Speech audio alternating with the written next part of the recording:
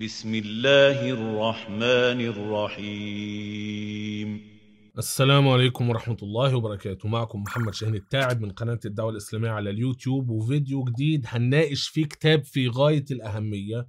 جزء من الكتاب أو آخر فصل من الكتاب عملنا عنه الفيديو بعنوان المسيحية الحقيقية. هل هي المسيحية اليهودية أم المسيحية الوثنية؟ وفي ناس كتيرة كتبت بعض التعليقات هل ده يعتبر اعتراف خطير ولا لأ. علشان كده هنتناقش عن الكتاب بشكل عام بما فيه الفصل الأخير اللي احنا عملنا له فيديو لوحده. الكتاب اللي احنا بنتكلم عنه ده الغلاف بتاعه، الكتاب بعنوان المصادر اليهودية في المسيحية المبكرة، تأليف ديفيد فلوسير، ترجمة أندرو وهيب زكي وموريس وهيب زكي. العنوان الأصل لكتاب Jewish Sources in Early Christianity لديفيد فلوسير، ودي معلومات الكتاب، والكتاب طبعة دار سلام للنشر والتوزيع. أول حاجة عايز أتكلم عنها من هو الكاتب ديفيد فلوسير. مكتوب هنا عن الكاتب: توفى البروفيسور ديفيد فلوسير ودفن في مدينة القدس يوم الجمعة 15 سبتمبر عام 2000 في سن 83، وهو عضو مؤسس لمدرسة أورشليم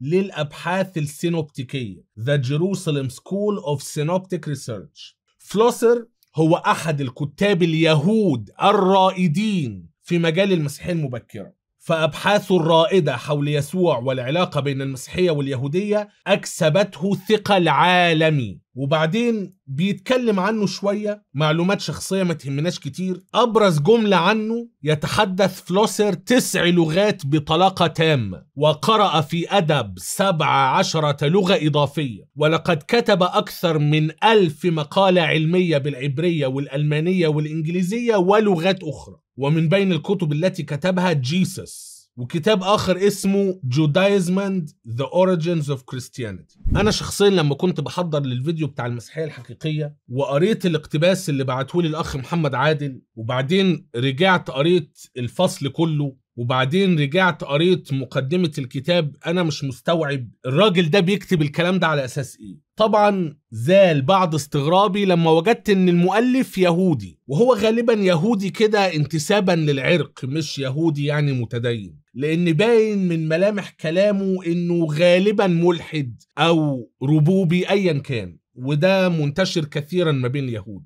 كأنه من الصدوقيين يعني. ما علينا، دي مش قضيتي دلوقتي. لكن الفكرة الرئيسية بالنسبة لي ايه هي؟ ان هذا الشخص ما قالش معلومات خاطئة في سياق الأدلة التاريخية المتاحة بالنسبة له، وهو حتى يمكن طرح الكلام بالصياغة أو بالطريقة اللي المسيح يقبلها. يعني لما كان بيتكلم عن المسيحية اليهودية والمسيحية الأممية، هو قال إن الكنيسة المسيحية التقليدية بتحرم هذه الطوائف وبتكفرهم وبتضطهدهم. لكن أنا قضيتي الرئيسية إيه؟ زي ما قلت قبل كده، ان المعلومات اللي هو ذكرها في عليها أدلة تاريخية، وبغض النظر عن الموقف الإيماني من الكلام اللي هو بيقوله، إلا ان الكلام اللي هو بيقوله ده كان واقع وكان حاصل، ويمكن أغلب كلامه صحيح أصلا لا اعتراض عليه. يعني إيه الكلام ده؟ يعني هو لما يجي يقول ان يسوع المسيح كان في الأصل يهودي، بغض النظر يعني في أخ قال إزاي أنت توافق إن المسيحية اليهودية وإن الدين عند الله الإسلام.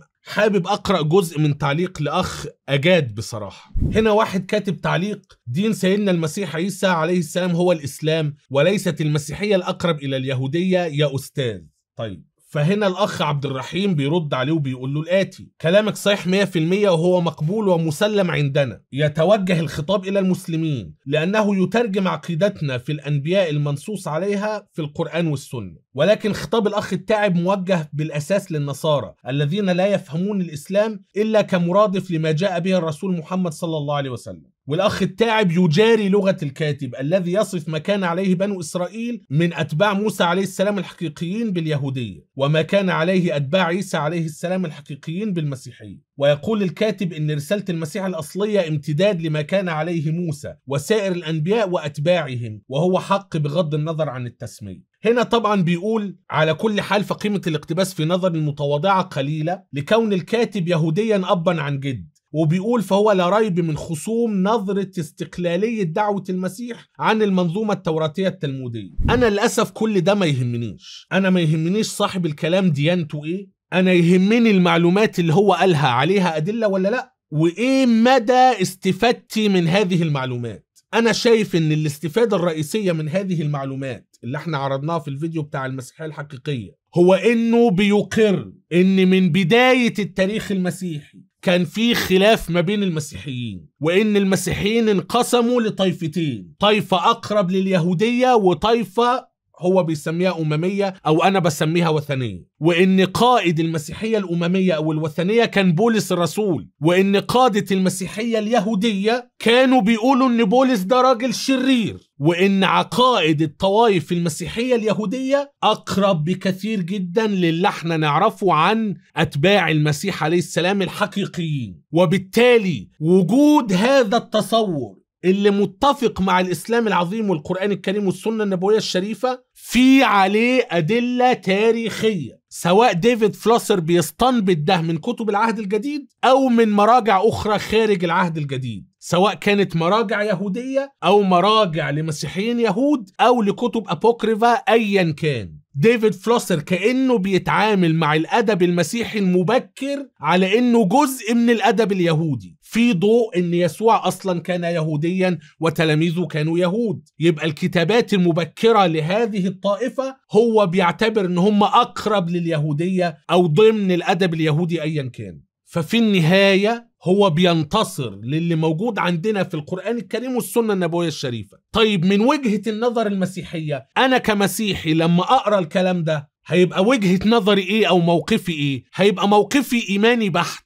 المفروض ان المسيحي لا يستطيع انكار المعلومات التاريخية، ما ينفعش ينكر ان المفروض ان المسيح وتلاميذه في الاصل كانوا يهود، ما ينفعش ينكر ده. وما ينفعش ينكر ان من بداية التاريخ المسيحي المبكر كان في مسيحيين اقرب لليهودية ومسيحيين كانوا اتباع بولس، وما ينفعش ينكر ان المسيحيين اللي كانوا مايلين ناحية اليهودية كانوا بيكرهوا بولس وكانوا ضد اعتقاده. وما ينفعش ينكر، وده الأهم، العقائد اللي كان بيؤمن بيها الطوائف المسيحية الأقرب لليهودية. هو موقفه الإيماني من كل ده إن دول هراطقة كفار فجار منحرفين، ما قدروش يفهموا رسالة المسيح الحقيقية ولا قدروا يفهموا رسالة تلاميذ المسيح الحقيقية أيا كان. لكن في النهاية الصورة دي اللي بترسمها المصادر اليهودية المبكرة، اللي من ضمنها بالنسبة لديفيد فلوسير العهد الجديد والأبوكريفا والمصادر اليهودية المعاصرة واللي قبليها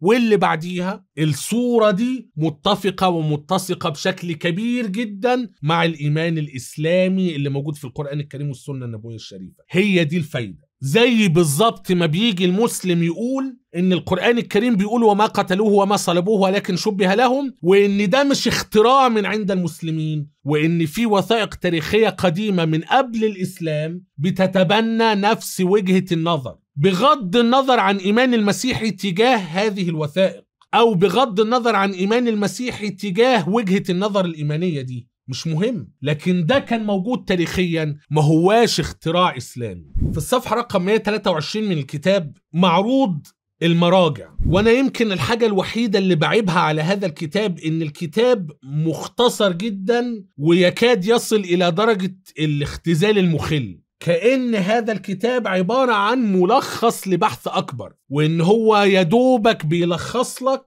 الفصول اللي هو كان عاملها في الدراسة الأكبر، ما بيستفدش في المراجع اللي بتقول هذه المعلومات، ما بيعرضش اقتباسات من هذه المراجع اللي بتعرض هذه المعلومات، هو كأنه بيجيب لك الخلاصة. أنا درست وبحثت في المراجع القديمة المصادر اليهودية اللي بتتكلم عن المسيحية المبكرة أو أيا كان، وهي دي الخلاصة تحت هذه العناوين. وزي ما قلت هو يا إما بيرجع لوثائق أقدم حتى من المسيحية، أهمها مخطوطات قمران البحر الميت، وبيشوف مدى تأثير هذه الجماعة اللي هم اليهود الأسينيين دول، مدى تأثيرهم على يهود العهد الجديد أو أيا كان. وأيضا بيرجع لبعض الكتابات اليهودية المعاصرة للقرن الأول الميلادي أو بعدها بشوية أيا كان. وهو أيضا بيرجع للعهد الجديد كثيرا وبيستقرئ من العهد الجديد بعض الملامح الكثيرة.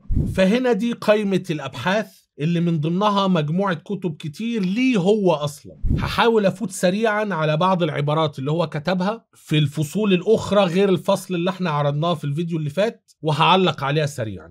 هنا في المقدمة بيقول سوف لا نقول شيئا جديدا إذا أبقينا على أن يسوع كان يهودي في كل النواحي. طبعا هو ديفيد فلوسير بيستقرئ الكلام ده من خلال العهد الجديد نفسه، وهو طبعا المعلومات اللي هو بيعرضها من خلال تصور مادي تاريخي بحت، الوثائق اللي قصاده بتقول ايه وهو بيستقرئ منها. وهو كثيرا جدا ما بيحطش طابع إيماني لكلامه، يعني كأن هو بيعرض المعلومات وهو ما بيقولش وجهة نظره الإيمانية في الموضوع، ودي نقطة أنا شايفها إيجابية جدا. وساعات بيعرض وجهات نظر هو مش قابلها وبيعلق عليها وبيقول أنا مش قابلها. وفي نقطة كمان مهمة جدا أنا لاحظتها، الاتنين المترجمين لهذا الكتاب عاملين شغل كويس في الهوامش وتعريف المصطلحات والكلام ده كله وتعريف الأعلام، كل ده ممتاز جدا. جه في نقطة واحدة بس هنعلق عليها فيما يخص المعمودية، وديفيد فلوسير قال كلام وجاب سيرة المسيحية في الموضوع. المترجم راح كاتب هامش وقال لك لا الكلام ده طبعا غلط واعترض. فأنا مش قادر أفهم، يعني هي دي النقطة الوحيدة في الكتاب كله اللي انت معترض عليه؟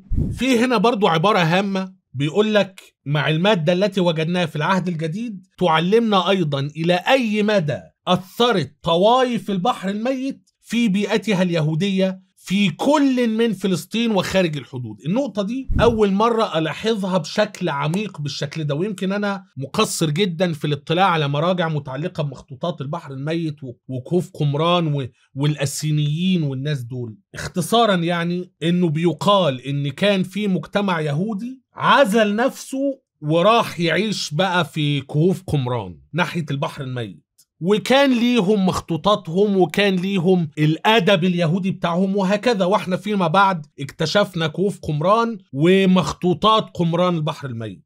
الفكرة هنا ان واضح جدا جدا ان الطائفة اليهودية دي من خلال الأدب اليهودي اللي احنا اكتشفناه في مخطوطات قمران البحر الميت، عقائدهم وطقوسهم وتعاليمهم بنشوف ليها ملامح في العهد الجديد، والدنيا هتبان أكتر فيما بعد. أنا حابب أقول نقطة أكثر قوة، ويمكن الموضوع ده أنا كنت محتاس فيه جدا. إيه هي النقطة دي؟ إزاي واحد يهودي زي بولس ينحرف كل هذا الانحراف الشديد فيخرج بعقيدة الصلب والفداء؟ في الحقيقة الكتاب ده نور لي الجزئية دي، إن لا يا محمد أنت غايب عنك عقائد يهودية كثيرة مختلفة وتصورات يهودية كثيرة مختلفة. هذه العقائد والتصورات اليهودية كانت متنوعة لدرجة إن الكثير مما نادى به بولس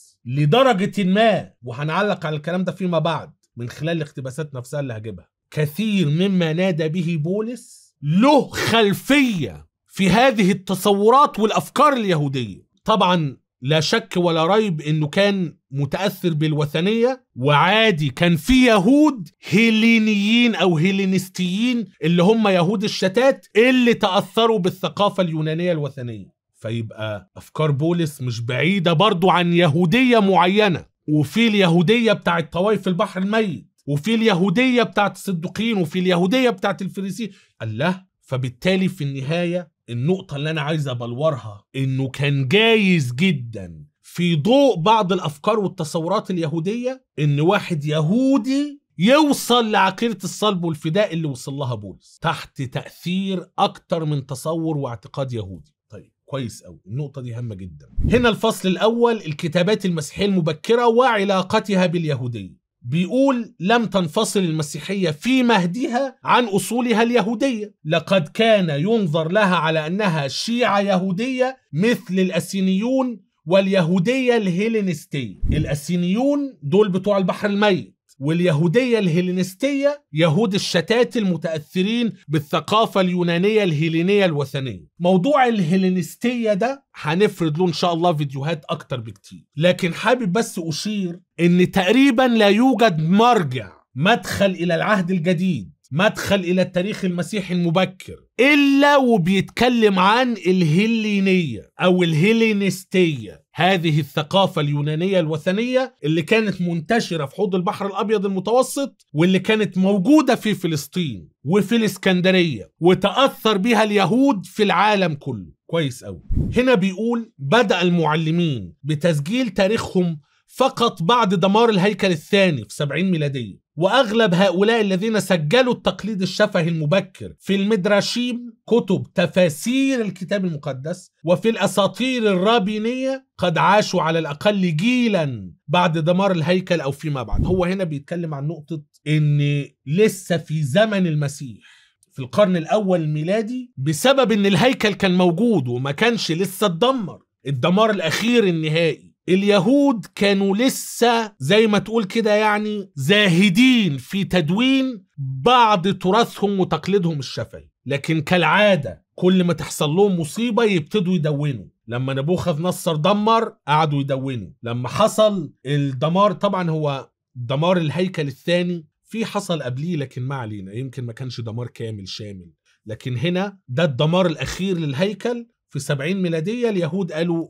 نبتدي بقى ندون. هنا بيقول يجب ألا ننسى بأن لغة العهد الجديد كانت أيضا متأثرة ليس فقط بالخلافات التي نشأت في التوترات داخل اليهودية نفسها، لكن أيضا بواسطة كتبة الأناجيل الذين حتى في النسخ اليونانية غيروا كلمات يسوع نفسه. طبعا هنا في تعليق، وده يمكن أول تعليق من المترجم، إنه حس أنت بتقول كلام غلط فهعلق على كلامك. المقصود بالتغيير هنا هو التغيير المطلوب بسبب استخدام تعابير يهودية على لسان المسيح، تلك التي دونت بلغة يونانية، وذلك تطلب من كتبة الأناجيل أن يراعوا هذه الفروق اللغوية. يعني هو كأنه عاوز يقول لك يعني إيه، بسبب أن العهد الجديد مش مكتوب بنفس لغة المسيح اللي كان بيتكلم بيها، فده أدى إن لما جم يدونوا كلام المسيح باللغة اليونانية، كتبة الأناجيل كان لازم يغيروا كلمات يسوع نفسه. طبعا القضية دي في غاية الخطورة، وأنا علقت عليها أكتر من مرة، وكل ما تيجي سيرتها بعلق عليها. المسيحيين لما بيجوا يستشهدوا بكلام المسيح عليه السلام بيمسكوا في كلام يوناني، والمسيح عليه السلام لم يتكلم اللغة اليونانية.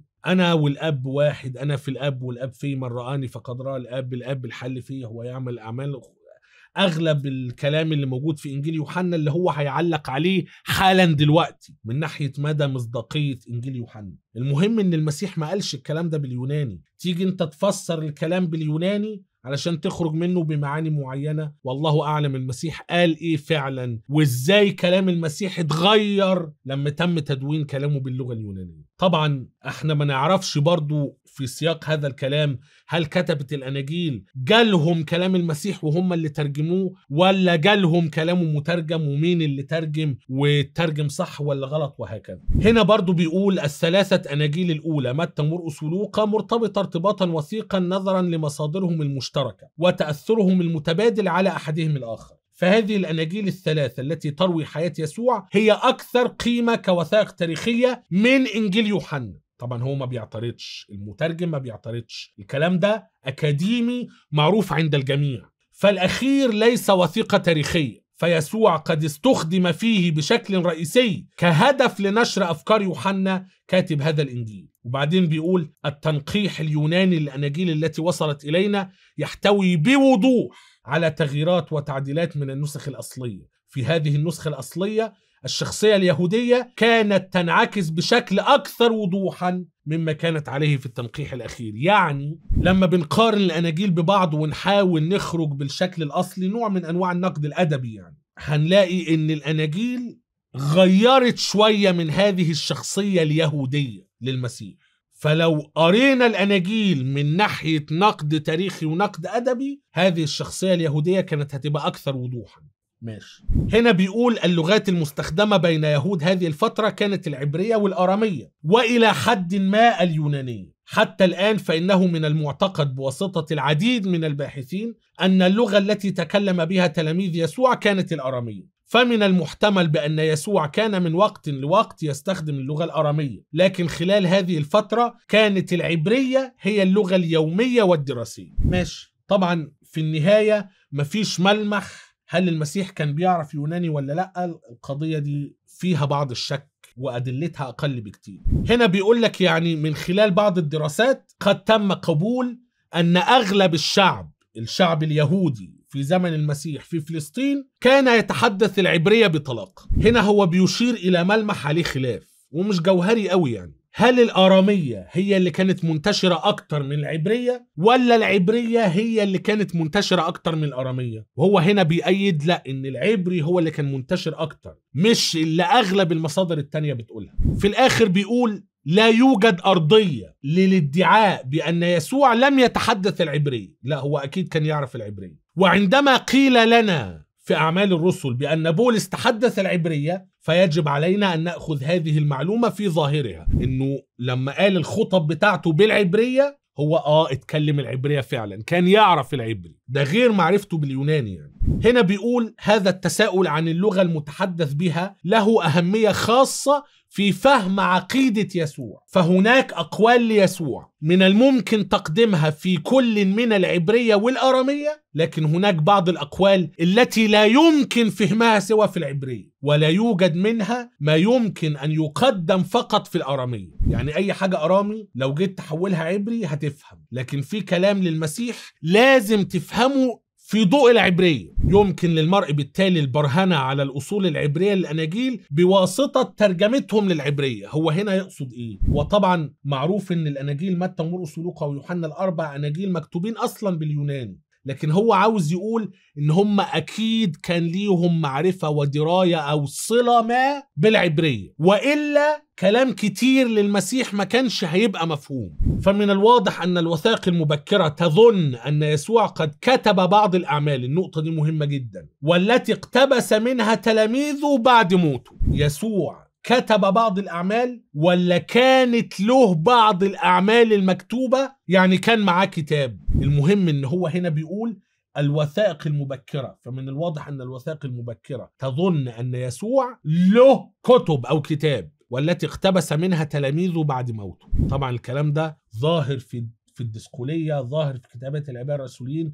ظاهر في ملامح كثيرة. فهو بيتعامل مع الأدب المسيحي المبكر على إنه جزء من الأدب اليهودي اللي كان معاصر. الفصل الثاني الخلفية الخاصة بحياة يسوع. بيقول لنذكر 2 من المصادر اليهودية عن يسوع، وقال لك رقم 1 الحوار ما بين رابي اليعازر بن هيركينوس، ده طرف في الحوار، ويعقوب تلميذ يسوع الذي يوجد في الأدب التلمودي. فهنا كاتب هامش 12 و13 قال لك اليعازر بن هيركانوس ده واحد من المش عارف مين يهودي. وبعدين ذا هيبرو انسايكلوبيديا اللي هو ان الحوار ده موجود في الادب التلمودي، لو عاوز ترجع له راجع الموسوعة العبرية. ده اول مصدر، وغالبا ده مصدر مهم جدا اللي في ضوءها عرض كلام كثير في الفصل الاخير اللي احنا عملنا عنه فيديو مستقل، وبيتكلم عن مين؟ رابي اليعازر ابن هيركينوس ده. ما علينا. المصدر الثاني الهام جدا